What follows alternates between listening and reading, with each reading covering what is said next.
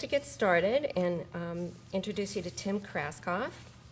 Tim, in 1984, received his first degree, Bachelor of Arts, from the College of Arts and Sciences and Integrated Sciences program.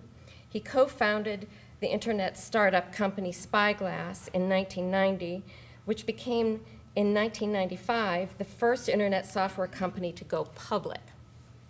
Spyglass created Mosaic, the web browser which gave rise to Microsoft's Internet Explorer.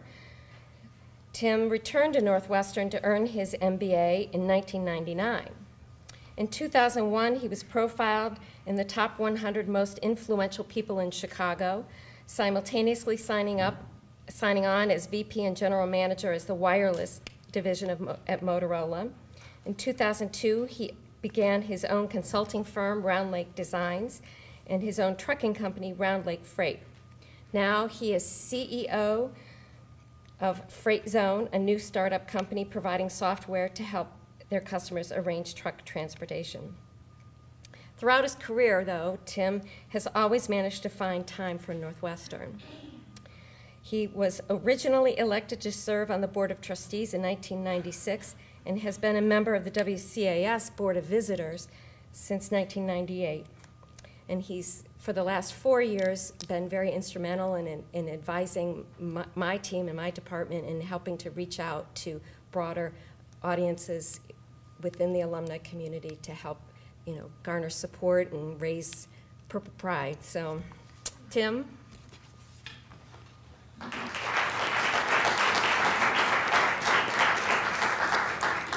All right, thank you, Bridget.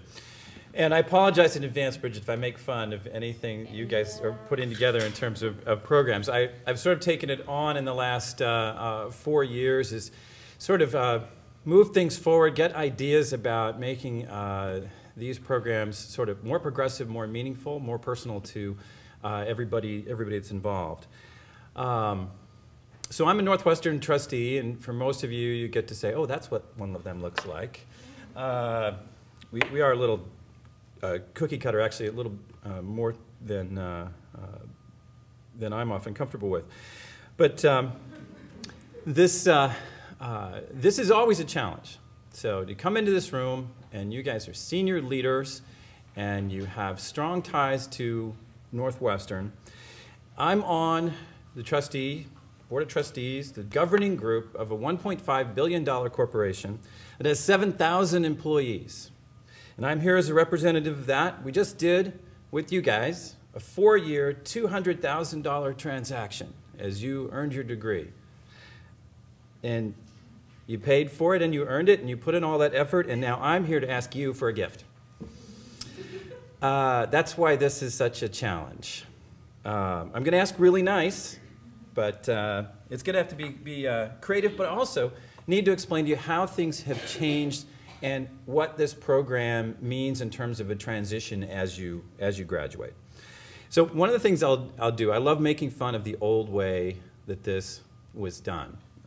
So your parents' generation, my generation, when we graduated, the way this would go is you'd invite everybody into the secret hall of presidents.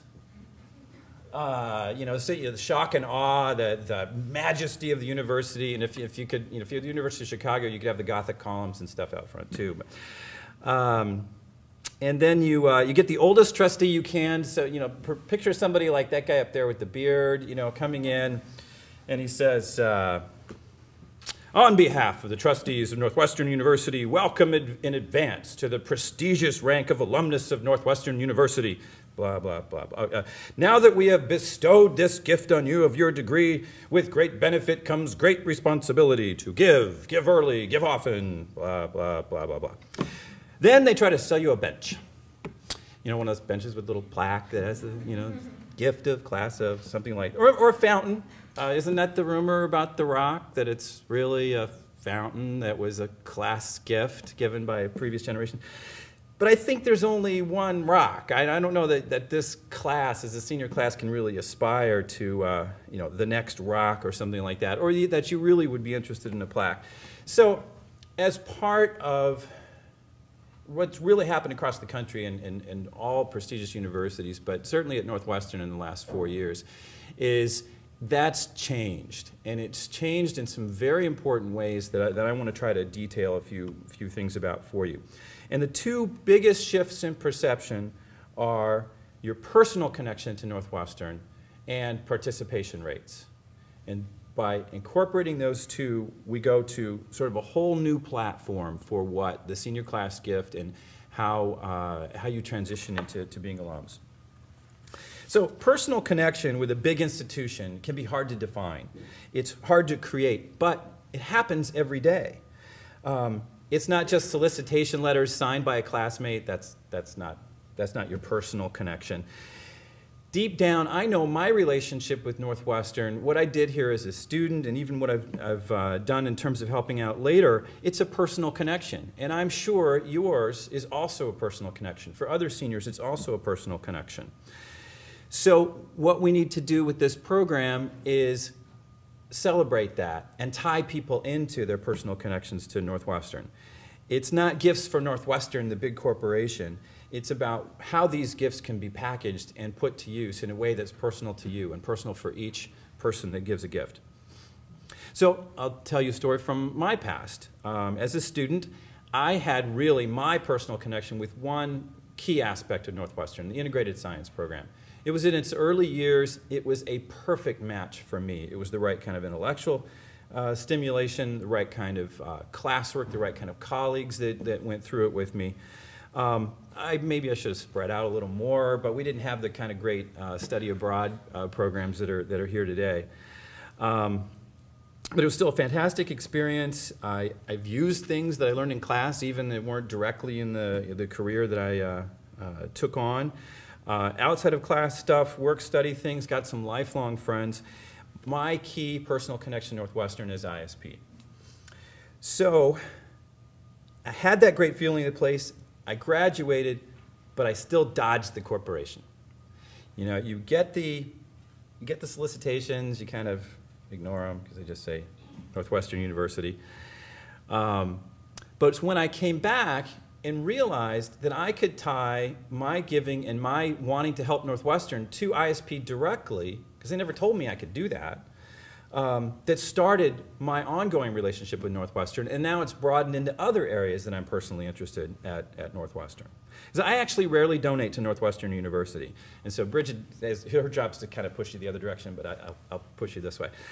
I've donated to ISP, to the Transportation Center, to WCAS, to the new Chemistry of Life Processes Institute. I like the people and the science being done there. I've got a business connection to the Transportation Center.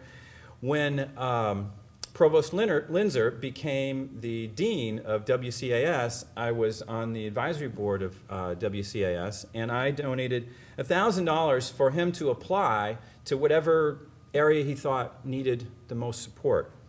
It went to fund student research projects that he wanted to make sure were supported across the board. It wasn't a huge amount, but it had a high amount of leverage at that point. And it was that's also a personal connection with a person at Northwestern that helped make it important to me.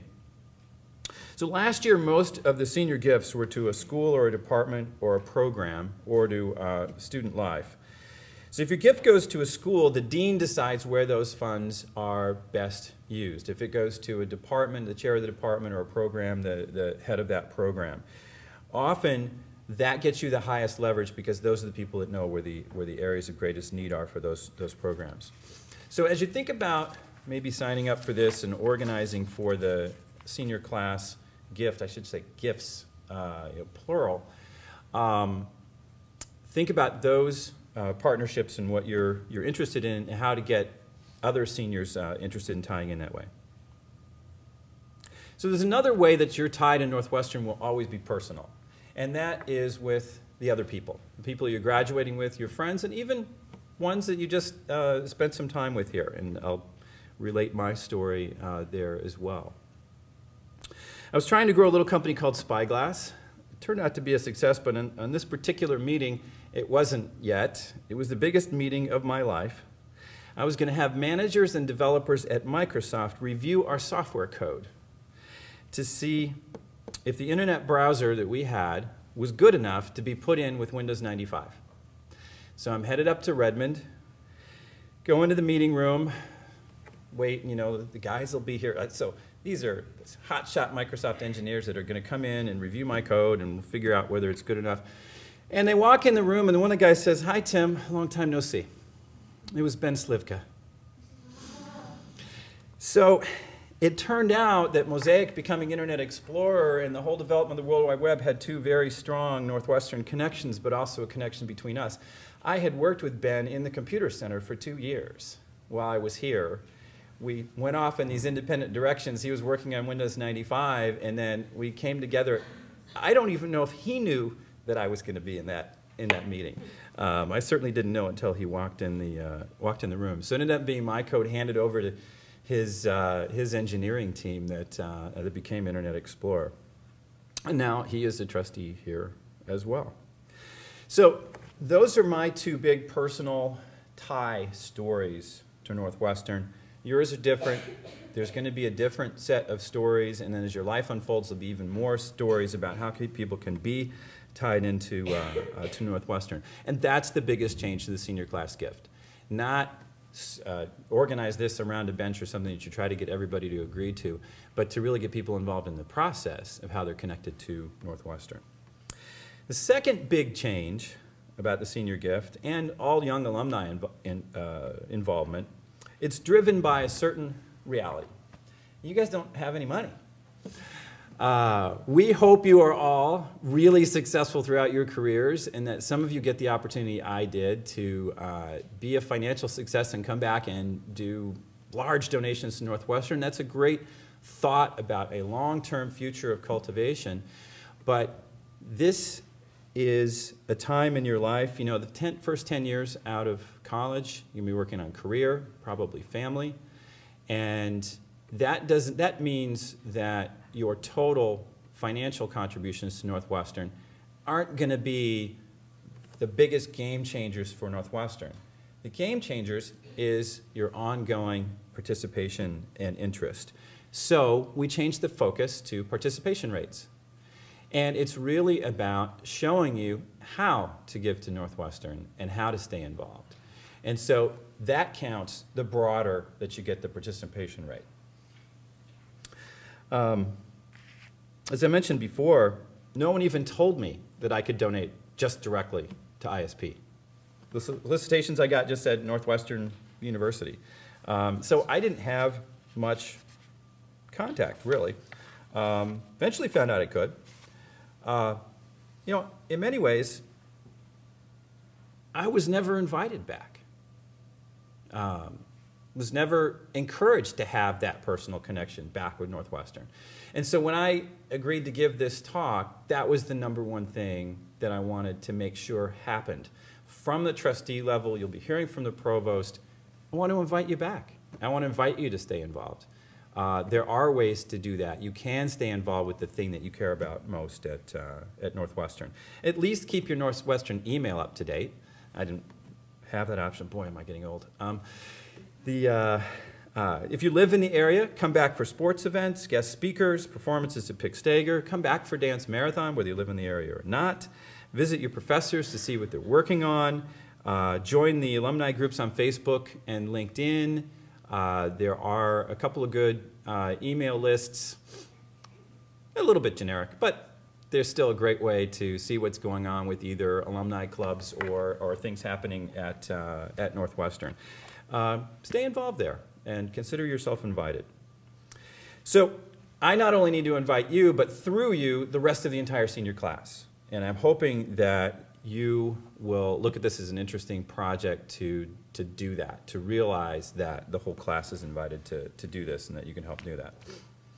As organizers for the senior gift, your biggest challenge among your peers is to explain how they can make the senior gift personal to each and every one of them individually. And I'll give you 3 primary things to think about or talk about as you do that. The first is along the lines of what I've already talked about. Find out what's personal to them. Were they on the swim team? Were they involved in a particular program, particular extracurricular, particular research project?